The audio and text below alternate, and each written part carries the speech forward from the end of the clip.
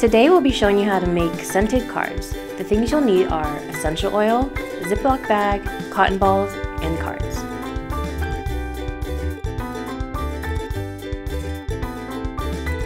First, write a message to your friend.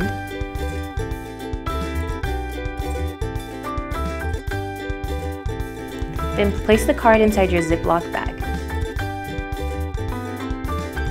Using an essential oil of your choice, place 5 to 10 drops on a cotton ball.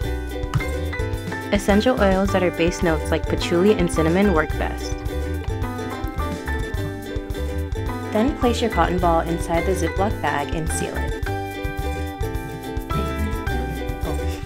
Leave sealed overnight, and in the morning you'll have beautifully scented cards. Then send your scented card to a friend. They're sure to love it. If you like this video, make sure to give us a thumbs up and subscribe to our channel.